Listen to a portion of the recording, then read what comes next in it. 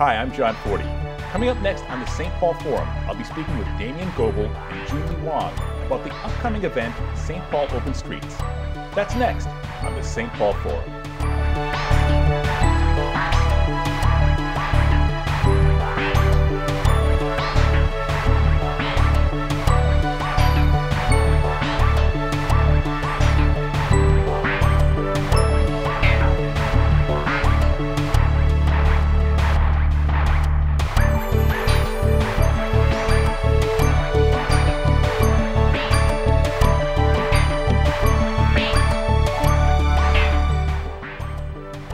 Welcome to the St. Paul Forum. I'm John Forde.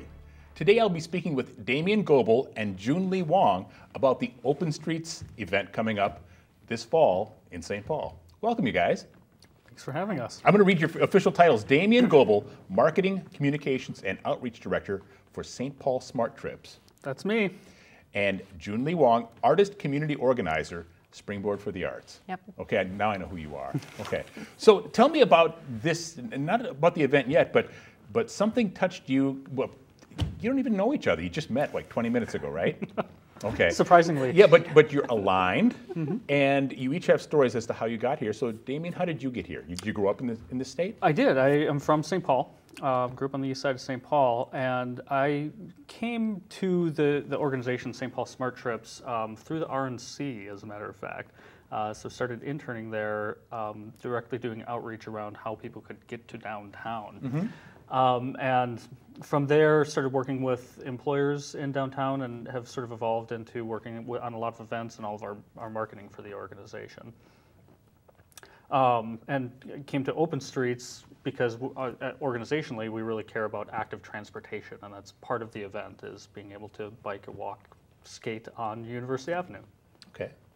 Jun-Li? So I'm thinking about what Damian said, and I came here, I'm a transplant from California, and I moved here about 11 years ago, and since then I've been a community organizer, really working in St. Paul. And what brings me here today in Open Streets is that I work for Springboard for the Arts, which is an economic development organization for artists. And we help artists make a living and a life. And one of the programs that we have is really about how artists interact with their communities and how communities can support their artists. And so when we come to an event like Open Streets, we believe that artists have a role to play in enlivening spaces. So we currently have a large project called Irrigate happening along the corridor while light rail is being constructed.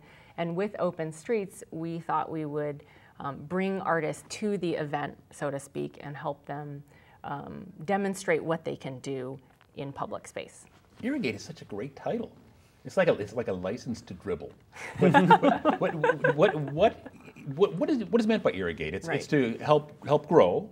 Yes. And what exactly are you helping grow there? So because our organization really is focused on artists and the role of artists, Irrigate is about identifying and recognizing local artists, so artists who are here from the neighborhoods, from St. Paul, and supporting them so that they can work with businesses, small nonprofits, large nonprofits, to look at whatever it is those other organizations or businesses are doing in an artistic, creative, innovative way.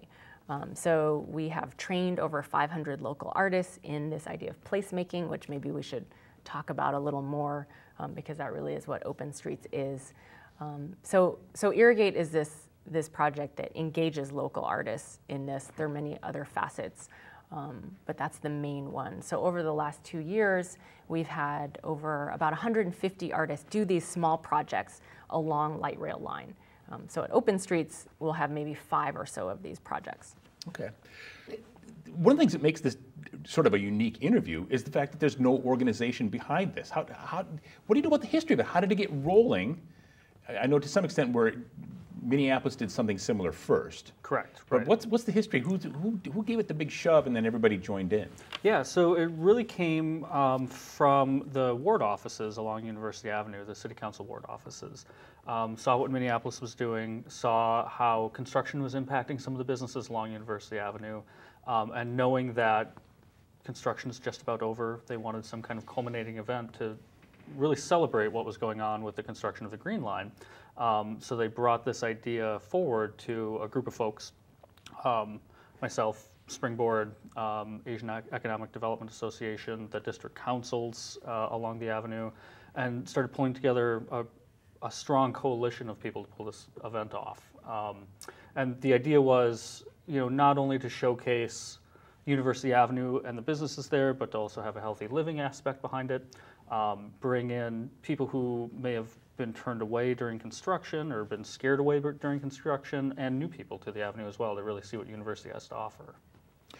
So before we go even further into how this came to be, maybe we should nail down exactly what the event is. It is the St. Paul Open Streets event, September 15th. Hours? 11 a.m. to 6 p.m. Okay, and what can people expect at the event? Oh, there'll be fun, is the short version of it. We'll have entertainment, 3 stages, an education stage that'll have programming on it, a historic rondo and Frogtown stage that'll have community artists performing at it, and a little Mekong stage that'll have local artists performing at it as well. Several, I think upwards of 50 businesses are participating in some way at this point, either by having specials that day or having some kind of presence on the avenue to let people know that they exist. And several outside organizations as well around sustainable transportation, education, health and wellness. There'll be demonstrations of Nice Ride will be there demonstrating how to use the bikes. Pop-up art demonstrations will be there, yoga, martial arts demonstrations, all kinds of different things going on. There's a key feature of this event that I don't think I've made explicit early enough, and that is that it's named ironically, right? Because it's not open to cars. They're closing the street to cars. That's why they call it open, like safe streets almost. You don't have to double look. Although apparently the confluence of pedestrians and bicyclists keeps the pot stirring. Can be a challenge sometimes, I think, but for the most part, so Minneapolis has done this, I think 7 times or 6 times with one more to come. Okay. This year, they did 4 or have done 3 events this year, are planning to do 4, and they seem to manage. They have large crowds, and people have to navigate. The bikes and the pedestrians have to navigate one another, but largely it's about managing your speed on the bicycle. It's not a race; it's a fun event for the family to come out and see what's going on in university. Okay. And the precise hours again? 11 a.m. to 6 p.m. 11 to 6, so it's 7 hours long, and maybe we should give the precise location. It's between Marion and Hamlin? And Hamlin, correct. Okay. And there will be vehicular access on Dale and Lexington. Okay, so they can cross there. They can cross transiting. there, correct. Okay. And vendors, I mean, is festive like a fair? Yeah, I mean, it's a giant street fair, basically. Okay. So we've engaged most of the businesses in the area that's the closure area, so from Marion to Hamlin, as well as several other businesses along the Green Line that are going to be there showing their wares. Okay. And what parts of this event are we stealing from Minneapolis because it worked there? I think mostly it's the open streets part of it, right? The biking and walking part of it. This is, largely it's going to be a little bit different than some of the Minneapolis events, substantially because there's a brand new rail running right down the middle of the road that they didn't have at any of the Minneapolis events. So logistically that is a little more challenging, but also is a little more exciting. People can see what the light rail is going to be like, experience crossing the street, how the tracks are going to work, how it interacts with everything else on University. And I think, truthfully, it seems like we have a little bit more participation of some of the businesses and organizations along University too. A lot of the areas that they did the open streets events in Minneapolis weren't as densely populated, both in terms of residential and commercial. So there's just more going on, or potentially more going on. Now, Jun-Li or either of you, do you know the logistics of what goes into this? I mean, this part of the streets have to be closed, there are barriers, there are monitors. All of the above, okay. Yes. It is quite the process to close 2.5 miles of the busiest street in the city. So there are road closure signs. We're staffing volunteers at some of the side streets to make sure cars don't drive through. Working on parking for not only the residents, but also vendors and volunteers, and how everyone can access the street. But we have a lot of really good partners in this too. Metro Transit is providing free passes, downloadable passes to the event. Like I said, Nice Ride is going to be there explaining how their bikes work. We're going to have a bike corral for bike parking, as well as additional bike parking at all of the stages, and producing a map to show where all of the events are going to be happening throughout the corridor. Now, Carol, our producer, has just brought the map on screen, so you guys can actually turn your heads and look at it. Because until she brings it down, we're doing a radio show. So you can just relax a little bit. But there are all those icons. What are the icons? Are they different businesses? Are they different types of business? Yeah. So ultimately, this map will be a handout at the event, and it'll be even more detailed than what you see here. This is a draft version of the map. The icons show activations. So things that are going to be happening at the event. So things like where the bathrooms are, for example, are on the map, but also where the stages are, or what sort of other events are going to be going on. So there are going to be some bike events, cooking demonstrations, like I said, martial arts demonstrations. Those kind of things will all be identified on the map, as well as all of the businesses that are participating will be listed on the map as well. So the idea behind this map is that it's a takeaway piece so that when someone comes to Open Streets, when they want to come back to university, they know where they're going. So we worked with a local artist to produce the illustrations for the map, highlighting some of the landmarks on University Avenue, and then we'll be designating along the route sort of where those individual businesses are, and what offerings they had for the day as well. Okay. And Jun-Li, have you walked that route yet? Have I walked that route yet? I have walked many pieces of that route, but I can't say that I've walked the entirety. I think what's really interesting about this is, it's a 2.5 mile stretch, and I live in St. Paul. I live right off of that stretch, and I always, even though I have favorite restaurants, I often forget exactly where they are. And so having this map, I think, will be a great resource, not only on that actual day, but afterwards. You're like, where was that restaurant that I stopped at and had that great egg roll or spring roll or whatever? And you can go back to that map. So I think this is really exciting and probably a slightly different way of doing Open Streets than in other places. So this is sort of an intersection of public affairs as well as the commercial aspect. I mean, the local chamber must be driving this to some extent. Yeah, both the Midway and the St. Paul Chamber are both very involved in the process. And I mentioned the Asian Economic Development Association as well is pretty involved in it as well. And they're really invested in trying to get their businesses to participate because it is an excellent free marketing campaign for them, basically. Okay. So we've been talking about what it takes to get this event to happen. What about the long-term effects? Is this something that will be repeated annually? Will it be repeated at all? Can we do it every week? I know you're eager to work that hard. I would love to do one every week. I think ideally, yeah, we would love to do it annually and potentially grow it in the way that Minneapolis has. So Minneapolis started, the first year they did it was 3 years ago, and they did it on an Open Streets event on Lyndale Avenue for, I think it was about 1.5 miles. And it was very successful. So they did it again a second year on Lyndale Avenue, and the city of Minneapolis sort of took notice and said, we want to be involved in this, but we want it to be in other places. So they've grown it to be 4 events this year instead of just the 1. And I think long term, there is some hunger for that in St. Paul as well. Okay. To some extent, it reminds me of Grand Old Days. I mean, you've got a fairly long strip that's blocked off, and they get 100,000 people. Yeah, we're not expecting that many, to be very honest. But to some degree, yes, it is similar to Grand Old Day. Grand Old Day is largely focused almost exclusively on showcasing Grand Avenue as a shopping destination. And that's a very big part of what we're trying to do here too, but also we want to show off the new infrastructure that's involved and make it about families biking and walking and being active on University Avenue. Okay. So we've got new infrastructure coming. When does the Green Line open? It's a touchy subject. Nostradamus. Everything that I have heard is this time next year. Okay. And I think they're shooting for June for a launch date. They're testing trains already, though. Yeah. Okay. And there are the bike ride stations along. Yes, Nice Ride. Nice Ride. Are there several within the zone between Marion and Hamlin? There are, yeah. At all of the major intersections, basically. So Marion, Victoria, Western, Dale, and Lexington and Hamlin all have stations. Okay, and on September 15th, are all those bikes going to be gone? You know, what I would be more concerned, they might all be gone about 6:30. Yeah. When people are heading home, I'd be more concerned about the crush of them coming in. Yeah. But Nice Ride does an excellent job of recirculating all of their bikes.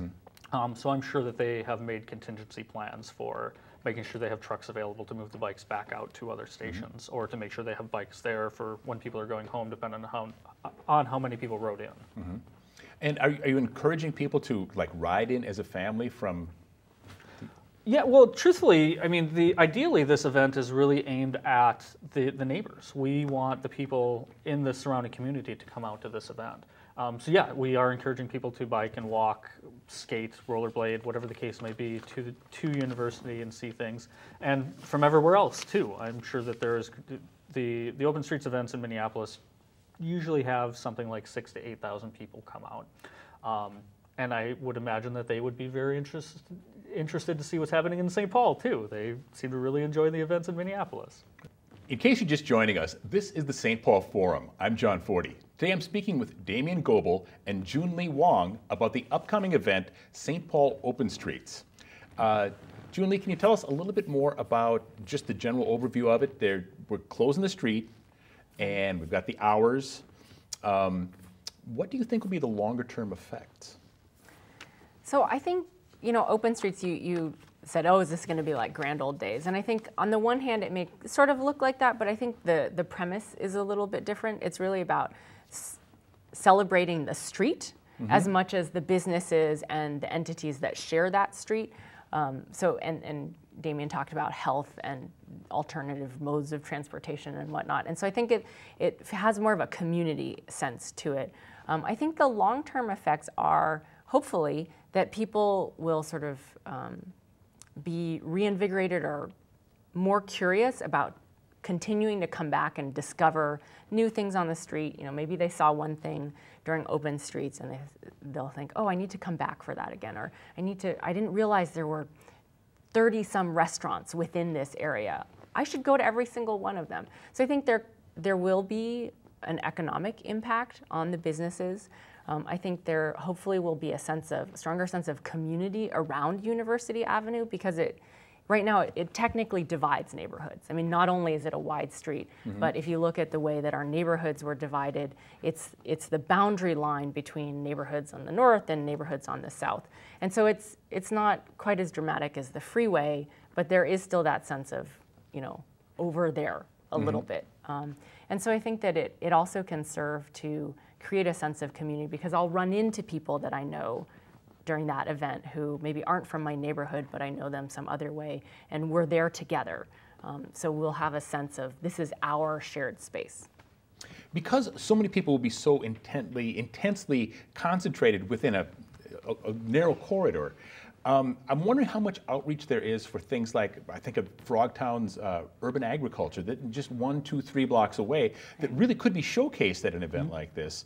Are people like that kind of reaching in, Yes. even though they're not right on the street? Very much so, yeah. And the event is largely focused on businesses, in terms of participation, on businesses along the Green Line.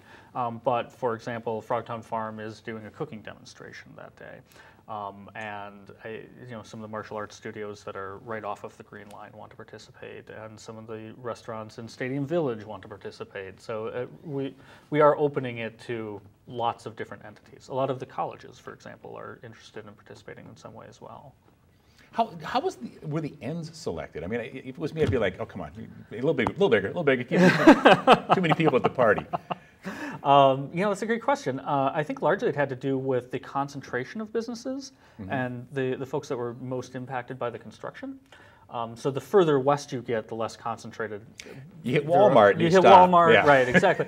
And not to say that Walmart wasn't impacted, and that Walmart is participating in this event too. But some of the smaller businesses, and especially the restaurants, as Jun-Li mentioned, are largely east of Hamlin. And that's a draw for people as well. Food is always a draw at events like this. How much of it will be families? Do we know? We're anticipating a large percentage of it will be families. I haven't seen demographic information from Minneapolis, but anecdotally and pictures that I've seen, a lot of it is families or groups of friends that are coming out to kind of see what's going on. Okay. And as far as the program goes, there are 3 stages with the bands that have been selected.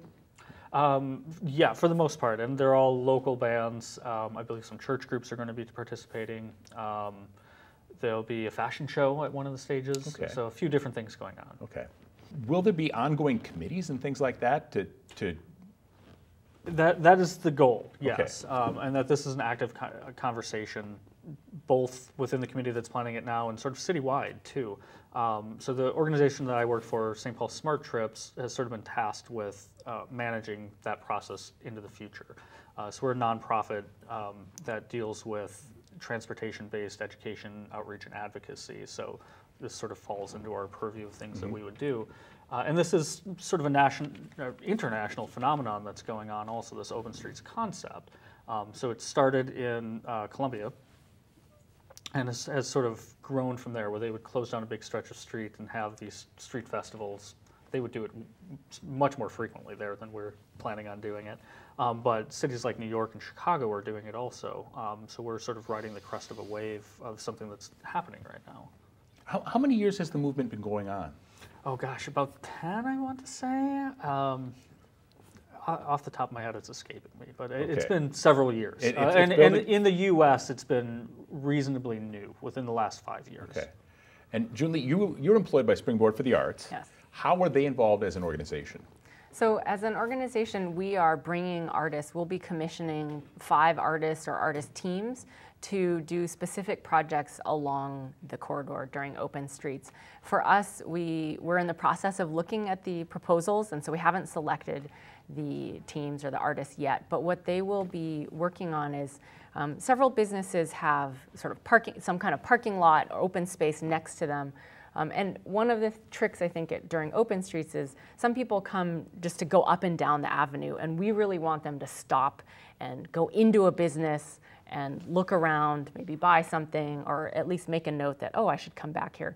And so the teams that we'll be working with they're sort of tasked with doing some kind of artistic, creative activity that will draw people to that site adjacent to a business and maybe get them into the business as well.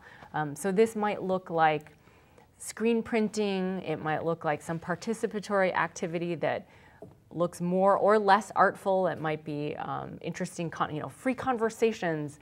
It might be, creating a piece of work that ends up staying in the building or on the facade of a building that everyone who comes by contributes to. So I can't tell you what they are yet, but they will be scattered throughout the corridor. I would think a great deal of it would be staying art. I mean, artists like to leave a mark that endures. Yes and no. I mean, art is all kinds of things. I mean, we have performative art, we have participatory art where it's very much about the moment and the interaction and maybe, some sense of surprise or learning something new or experiencing emotion in a different way. So I think on the one hand, yes, there's sort of permanent or something that has a lasting visual impact, but then there's also the more experiential. So I think we work with artists who do all of that. So we'll have to see, if you asked, if we were doing this a week from now, I might be able to tell you the exact 5. Are artists working directly with the businesses? I mean, they coordinating so that the business owner doesn't go, that's not the artist I wanted? Right, yeah. So we are working with It's almost like an NFL draft. Right, you get who you get.